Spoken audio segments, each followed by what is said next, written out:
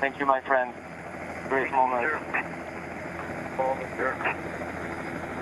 Another achievement to check off. Solar Impulse has successfully crossed the Pacific Ocean to land at Moffett Federal Airfield in California.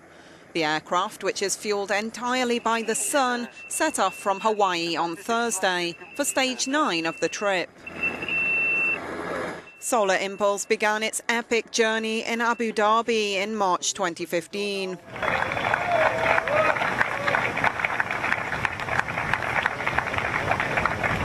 Stage 9, a 4,000-kilometre leg of the trip, comes off the back of an 8-month hiatus for repairs to its batteries. Prior to Hawaii, it set the record for the longest ever non-stop solo aeroplane flight, a 5-day, 5-night journey from Japan. The pilots intend to cross the US mainland next, aiming to reach New York by the start of June, before tackling the Atlantic Ocean.